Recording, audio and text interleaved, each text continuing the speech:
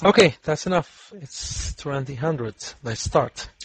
Good evening, everyone. This is Longshot Diddy. I will be your lecturer tonight. Welcome to one of my fun nights. Today's subject is destroyers and Wolfpack tactics.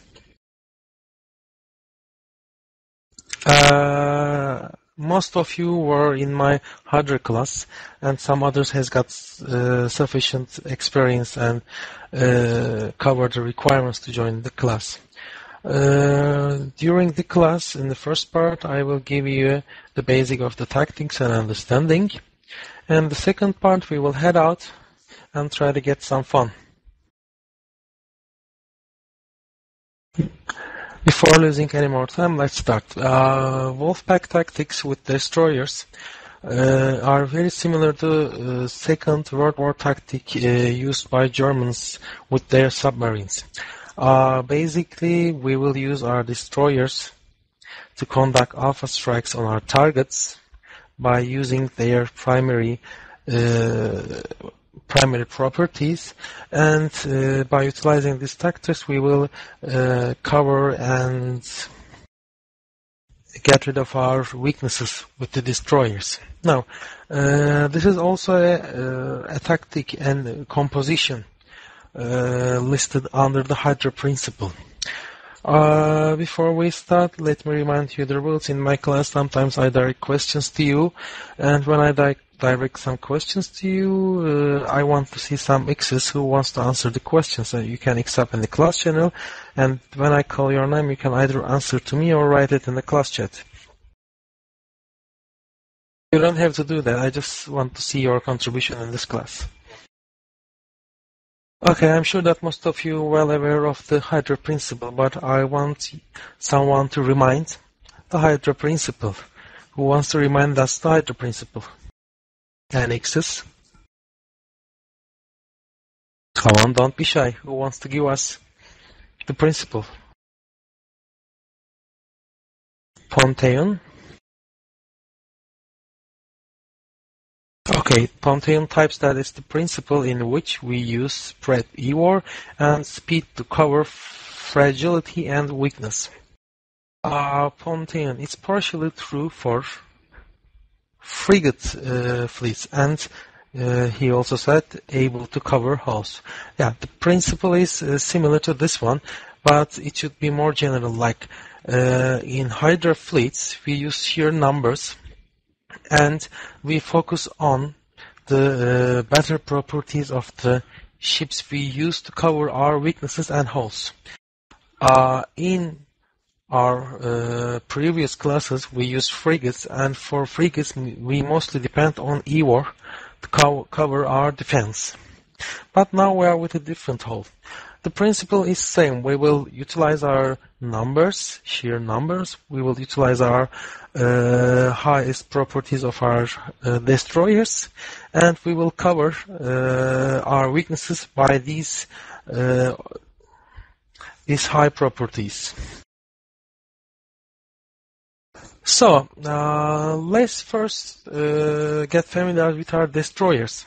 Could someone link me a treasure, please? That's enough. Let's look at the properties of the treasure.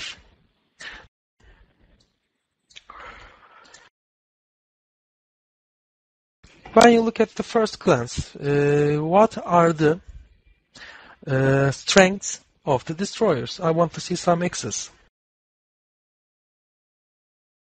Kill shot. By the way, you can use mumble to speak to answer the questions. We get a lot of guns to get a higher alpha. Yes, exactly. That's one of the properties. And another one. There are lots of. Give me some X's, guys. What is the next property? Are you talking just for the Thrasher? For the general of the destroyers, they usually have the same skill bonuses. Lorraine? Building from the number of guns, they pack cruiser-sized alpha for a fraction of the price. Yeah, sure. And more? Anyone got any idea? A lot of them get range bonuses. Yes, that's another property. And more, please. Keep going.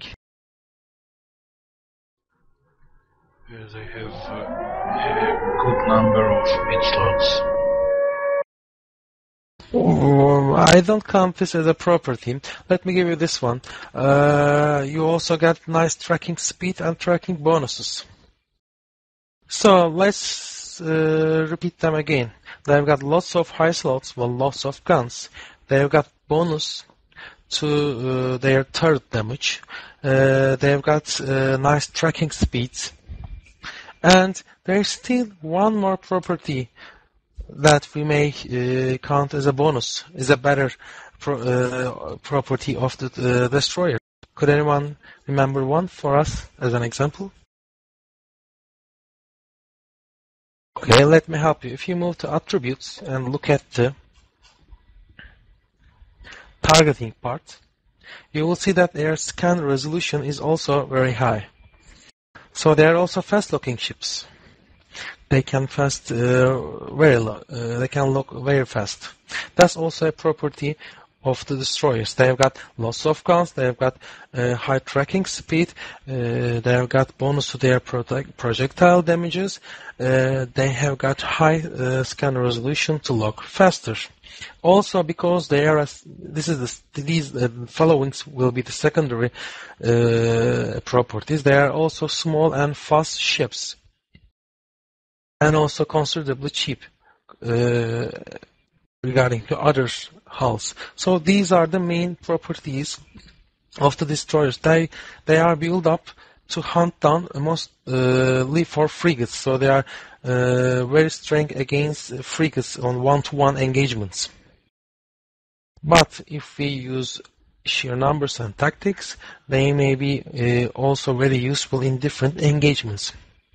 So basically, treasures depends highly on damage and tracking. So this is their prime property. According to Hydra principle, our prime bonus I prime strength should cover our biggest weakness. Okay, I can understand that most of you realize this. So the first thing that our fleet depends on our alpha strike damage. In other words, first volley damage. Let's think this way. With low skills, averagely a destroyer could give 400 damage in a single volley. Now, if we have 30 plus ships, this will be 12 Ks of damage. And this amount of damage in a single shot will take most of the frigate hulls, including Tech 2s, and will take care of all the frigate hulls, and can easily melt down almost most of the cruisers in the game, except some factions with very shiny things. Even with your second volley, you will take care of nearly the rest of the cruisers in the game. If you go up to the hull sizes, you will see the efficiency and strength of the damage potential of a Wolfpack with more than 30 ships in its structure. So our first strength is to lock our enemy as fast as we can and take him down with 1 or 2 shots with our alpha damages. Now, beside these bonuses, we have got some penalties and we have got some weaknesses in destroyers. Give me some example of these weaknesses, please. Alok? Okay, it can be, but there are more weaker properties we should focus on. Alok, say signature radius, but it's not so much weak. It's not a prime weakness in a destroyer. Any more ideas? Mix up again. Kator? Yeah, we only have a frigate-sized tank on a much larger, easier-to-target ship. Correct. In my book, I call it we don't have a tank at all. So in means of effective hit point, we have got no tank. We have got lots of tanks, but we have got no tank. Any other? Lorraine? Just going by the ship's info pages, you can see very clearly that they've got penalties to rate of fire. So while you might have a huge alpha, your DPS is going to drop.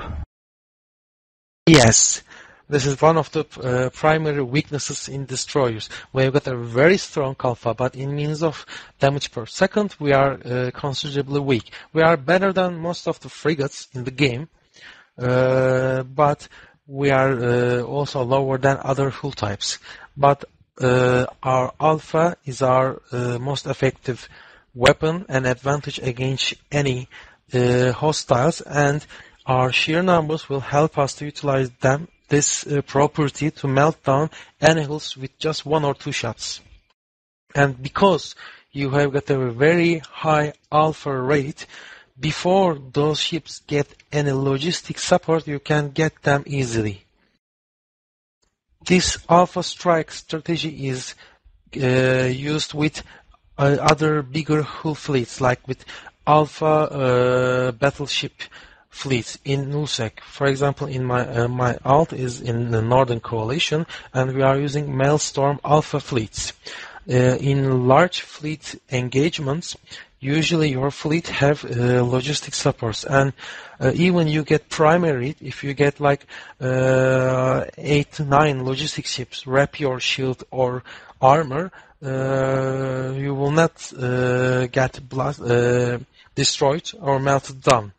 So, even in the upper level, people use this tactic to take care of heavy logistic support. You get the ship with 1 or 2 shots so that logistic ships don't have time to provide necessary wrapping to that target, because when you target a ship and give the first salvo, it needs at least 10 to 15 seconds for other logistic ships. I'm talking about the big fleets, not the small fleets. It's the general information. Requires a considerable time. And within this short period, in less than 20 seconds, you will deploy at least 1 or 2 salvos on any enemy with whole fleet strength, and you can kill that target with your alpha strike. So that's a viable tactic in different hulls and different strategies within your fleets. Today, we will use cheap destroyers to utilize these tactics on our low-sec hostile targets. So that's the most important thing in Wolfpack with destroyers. If you are fitting a destroyer for Wolfpack, the primary thing you should focus on should be your alpha strike. With a decent skilled characters, rigs, and necessary little bit expensive modules, I'm talking about the faction ones, but I'm talking about Tech 2 guns and faction ammo, you can easily get more than 1,000 alpha strike from a treasure. So today we will have a lower one, but consider this, that you have got a 30 ship with more than 1,000 alpha strike damage. So each of your attack will be at least more than 30,000 Ks, and this will melt down lots of ships in seconds in game. So this tactic is not only for destroyers, but for other kind of ships. Now, basically, we don't have any defense. So first we focus on our most important strength, our damage amount. So we try to get our targets as fast as we can. Now, if we have something with a little bit more tank, that is enough to get at least 1 or 2 salvos from destroyers, then we will utilize our secondary method of protection, E-War.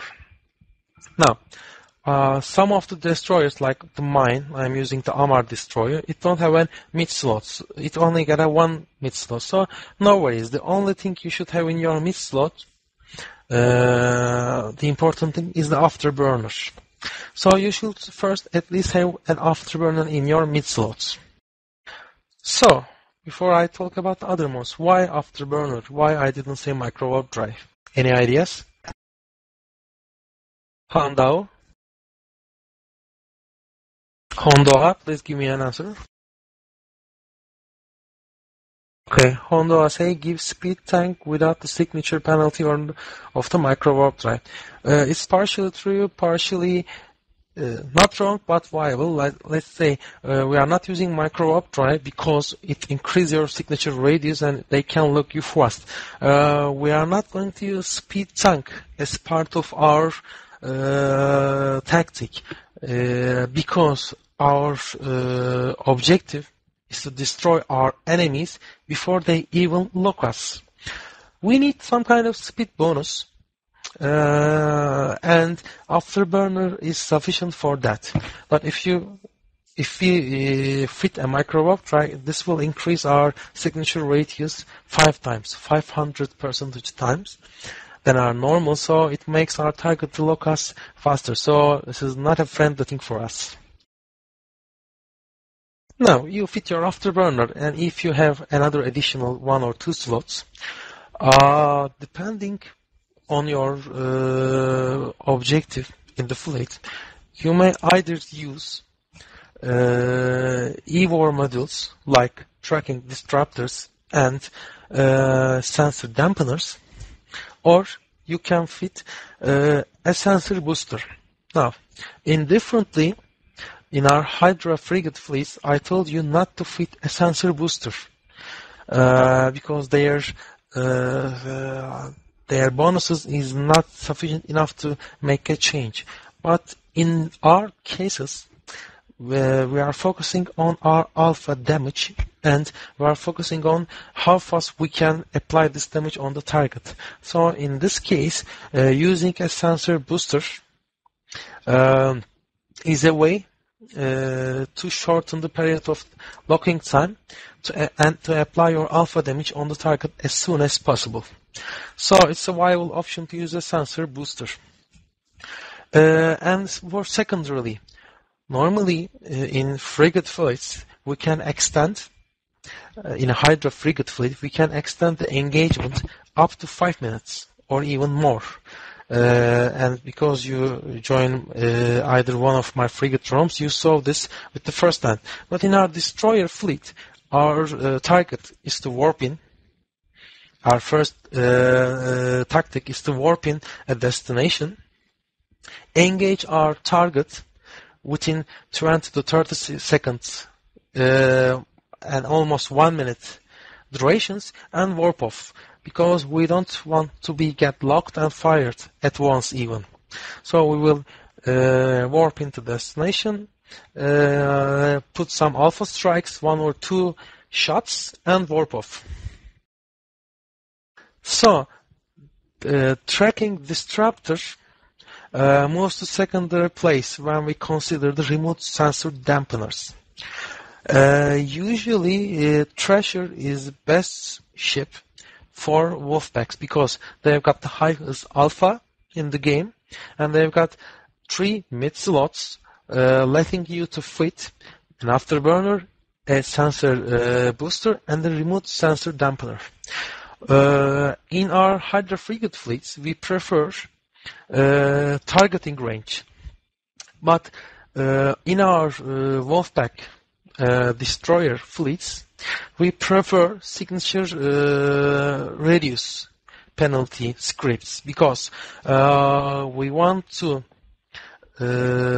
disengage before our enemy locks us. So we try to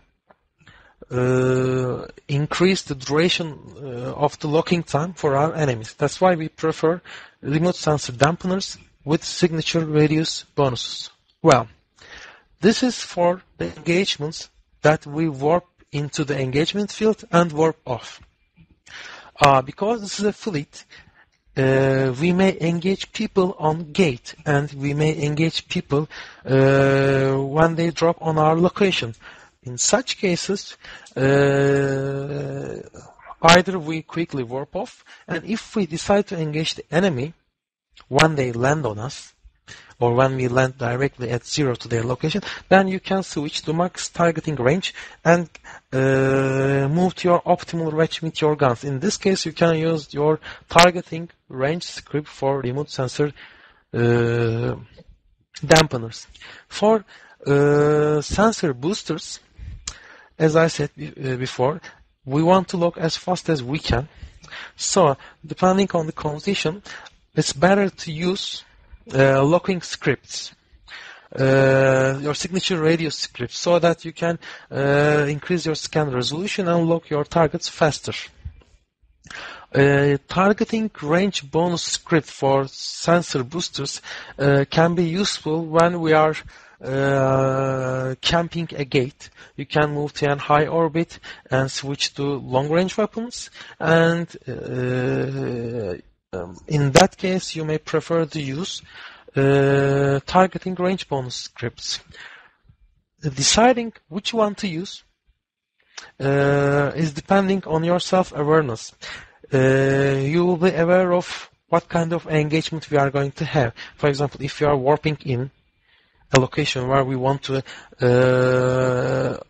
start an alpha strike, you should prefer signature radius scripts. You're not going to warm for this. You should think that yourself. If you're on a gate and move in a high orbit, a longer orbit, to trap someone, you may prefer, if you're out of your targeting range, you may prefer to move to targeting range scripts. It depends all on your self-awareness. You should evaluate the condition and decide what script to use. Also, that is same for remote sensor dampeners. If we are on a gate or on a location and our enemy engages us by warping on our location or jumping through a gate on us in the same grid way, you should move out of their range, and you should utilize your targeting range scripts and keep their targeting range below your optimal. This is the same tactic we use with the frigates, but if we engage a target by warping to an tactical bookmark and give an alpha strike, target scan resolution script for sensor booster and scan resolution penalty script for remote sensor dampener should be your choice. You may not have the skills to use either the dampener or booster. Then you may switch to a tracking disruptor. And tracking disruptor will be useful if our engagement is extended more than 30 seconds. So that's why the perfect treasure fit for Wolfpack includes an afterburner and a remote sensor dampener and a sensor booster in their mid fleet. For other destroyers, if you have confusion to pick which one to fit in, you should look at our tactic. Our focused strength is on alpha strike, so you should focus anything that will support your alpha strike. In this case, your first choice should be sensor booster.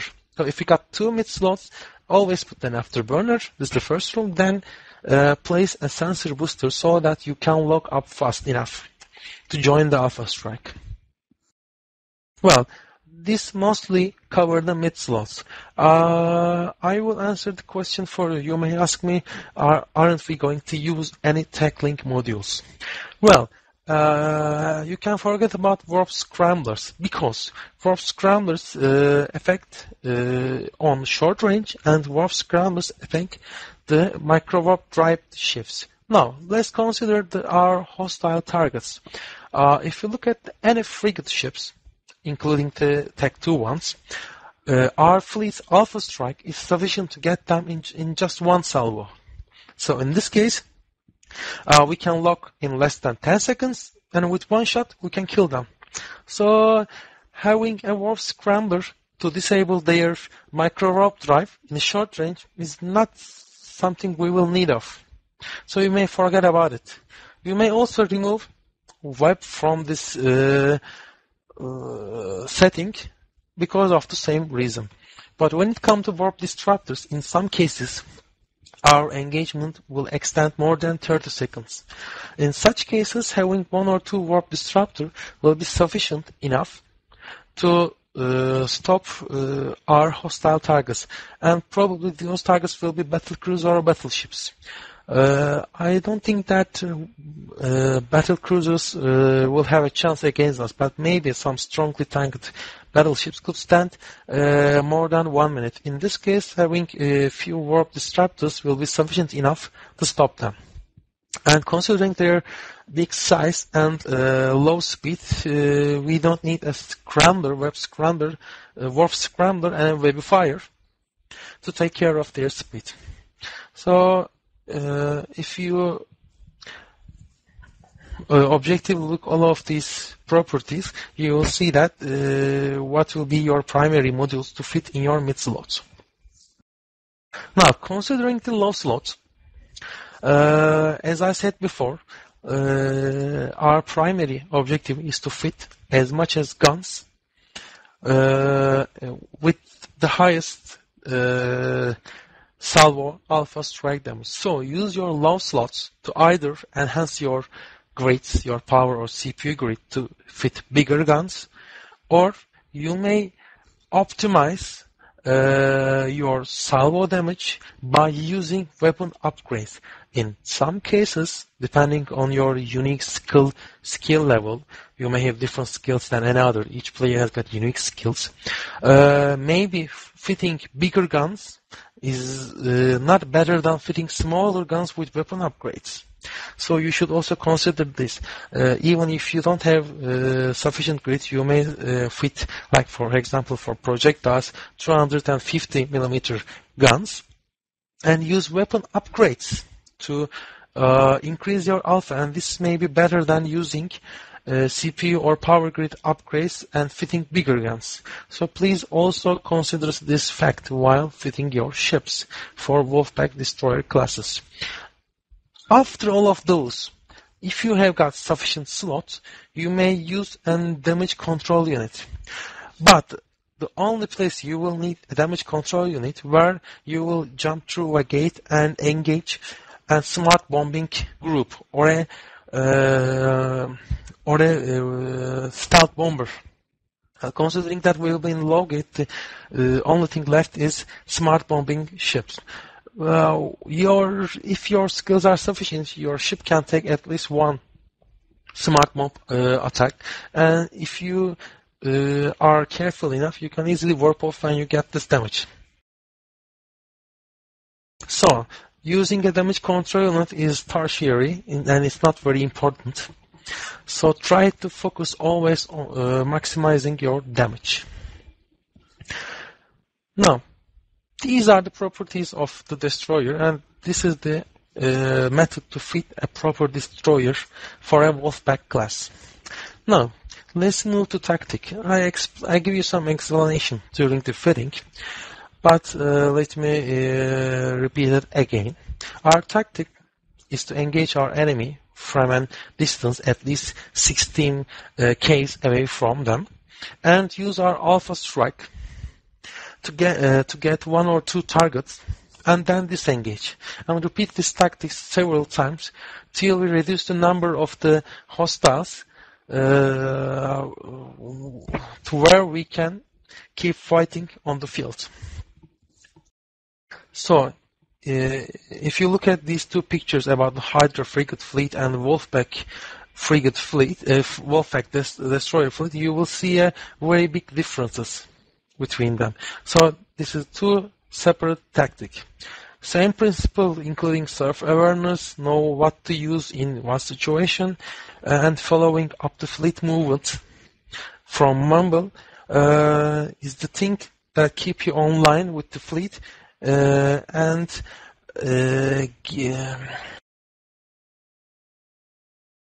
that will be the that should be your prime objective.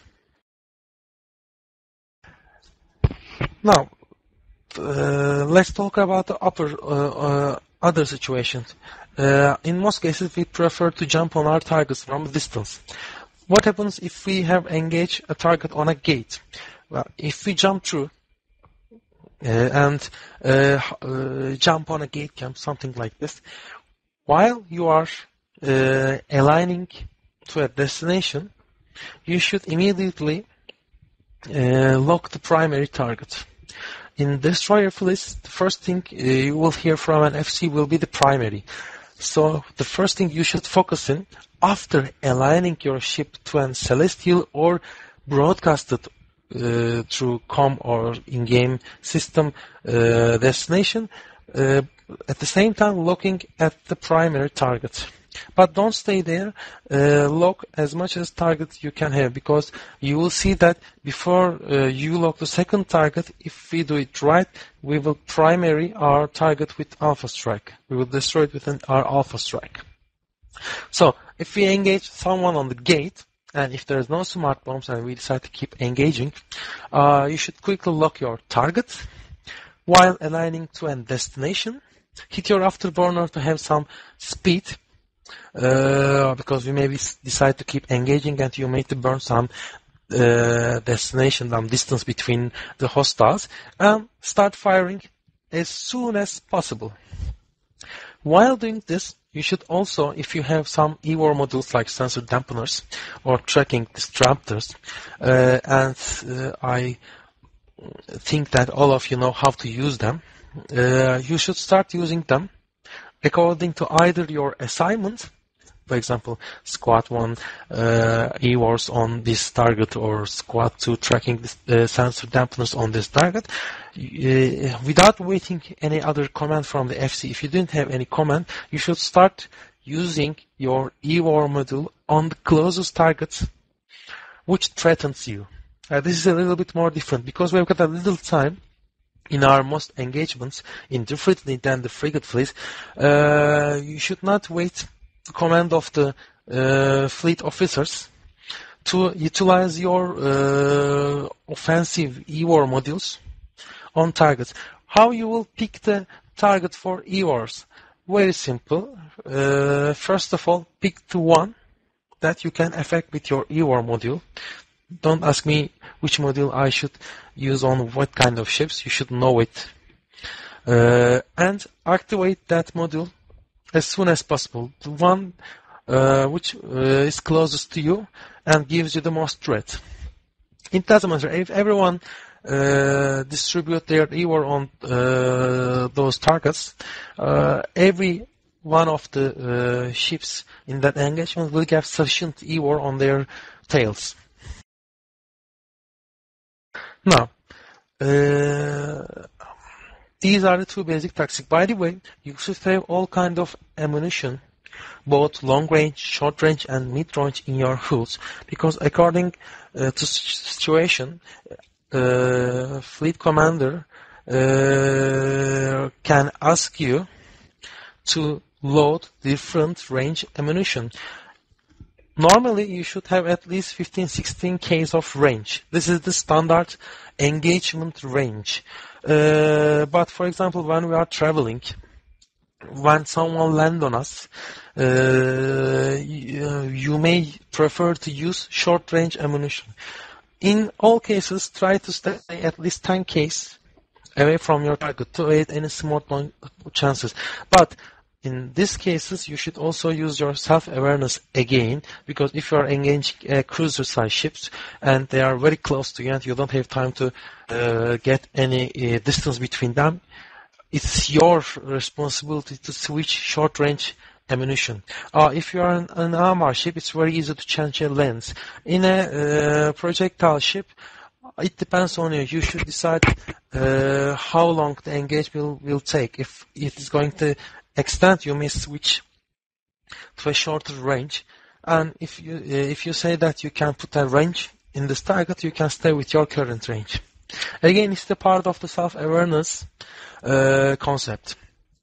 In most of the Hydra tactics, including Hydra Frigate and Wolfpack destroyers, in different from the standard E-UNI fleet doctrine, your commander is not responsible from your actions. Each squad member is responsible of their squad commander, and each squad commander is responsible about their wing commander, and it goes up like this. So none of your squad commanders or wing commander will wrap things up for you, because in this kind of fleets, in most cases, it's not that common in the destroyer fleets, but in most cases, you will be assigned to different locations with your squad, and you should follow your squad orders, and you should keep up with your squad commander. And in each squad, you should have an D-scanner, you should have an local watcher, and you should have a drone watcher. For example, if you're a drone watcher or a squad, if you see drones, you should warn your squad by typing it in your squad chat. If you're a local watcher, you should type in your squad chat about the local spike. If you're a discon watcher, and if you see something that not fit in the picture, you should warn about your squad commander. So it's working a little bit different than standard fleet actions. We will use open comm channels during the operation, because we are going to move very fast, and we want all of you to follow these commands and know aware of what we are going to do, and you should prepare yourself accordingly. There are not always going to be fleet warps. There are not always going to be squad warps. You will have squad orders, like squad 1, go to this gate and hold an offensive gate gap or jump through, and those kind of things. And you should catch up with those. It's a very active fleet composition, and you carry lots of responsibilities in this structure. Now, these are the basic of our tactics and how we should prepare our ship. If anyone has any questions about the general of these subjects, please mix up in the class. Give word to everyone in Mumble, and you can speak Mumble and ask questions, starting with Arok. Please speak. Arok asks, rigs are still allowed. Now, according to E-UNI SOP, you can use rigs in peacetime. But if we have a war, active war, you cannot use rigs. Well, considering our situation, I think the war will not be active for a few hours, so we can officially engage war targets, and they can't officially engage us. This is a little bit gray area. I don't know if we can use rigs during this startup time, but when the war starts, you can't fly a rigged ship. Anything below the cruiser size. I think the battle cruiser and battleship could be rigged in all time. So, any other questions? Yes, Nick. This fleet is only for destroyers and selected scouts. You should have a destroyer with necessary skills and experience, your both character skills and experience in your personality, and you should know the concept of the fleet from the scheduled notes. You might come with the destroyer, but as I said before, it will be different than the regular fleets, and your squad commander will not follow whether you are with the fleet or not. You should be responsible to follow us. You can listen it, and you can join it if you can fit a ship within 10 minutes. Now, any more questions? Anas Wale?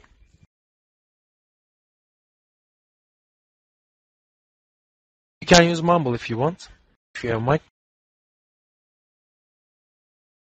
Okay, please type your question in the class, and if there are no more questions, I will start to prepare the fleet. Then we have a little bio after we assemble the fleet and departure. I don't want to keep you spinning in the station. So I want everyone to X up in class channel if you want to be a part of this fleet. I want to have a head count. By the way, your question, Anas Wali, have not taken your class, but Agoni. Not have your class, but Agoni, it is okay to participate. Yes, Anas Wali, that's appropriate. Now give me a second to have a head count, guys.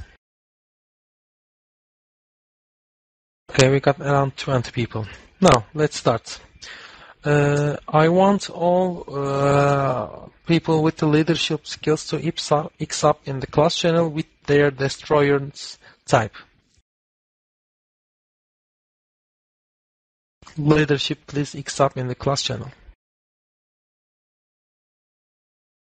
Okay, Malgrim, please get Pon, Igaro, and Quakes as squad commanders, also and as Wally for the 4 squad, please. Okay, actually this regards squad 4. 3 squad is sufficient. Take the first 3 person in the class as squad commanders, please. Sorry, and as well, you don't have mic. I will move to you as squad member. Okay, all the trashers, X up in the class channel, please. All the trashers. Every squad commander, please take 2 from the list. Take 2 person from the list. Every squad commanders, invite 2 person to your squad. Squad 1 and squad 3, invite 3 person, please. Anyone with the treasure not invited yet, please X up. If you are not invited yet with the treasure, X up. Bravo and Charlie Wings, get 2 more treasures, please, from the list. Command, this is Igaro. I accidentally took 4 members. No problem. Not invited yet, please X up again for the treasure. Only the treasure first.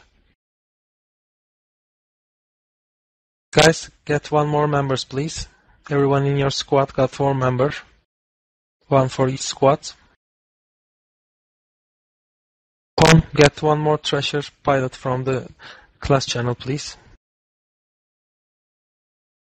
I think Arok Salbi is available. Sorry, I pronounced your name wrong. Okay, let's see rest of the destroyers, please. If you are not invited in the fleet, everyone X up now. Okay, squad commanders, keep inviting, fill up your squads. Fill up your squads, guys. Invite everyone. Pon, Quick Wax, invite more people, please. Igor, that's enough for you. That's enough for you, Quick Wax. Pon, please invite the rest of the people left. If you don't get the invite, X up again. If you don't get an invite, X up again. Pon, invite the rest of the people Xing up in the channel. Quick Wax and Igor, that's enough for your squads. Michael, please invite the rest of the people to squad 3. Charlie Wing, please. Is anyone left outside? Any more X's? Is everyone invited? Okay, I think that's all. Anyone left outside for the final time? Okay, I think that's enough. Let's find a channel for us. Everyone, move to Alpha Wing. Move to Alpha Wing in Mumble, please. The communication, move to Fleet Chat.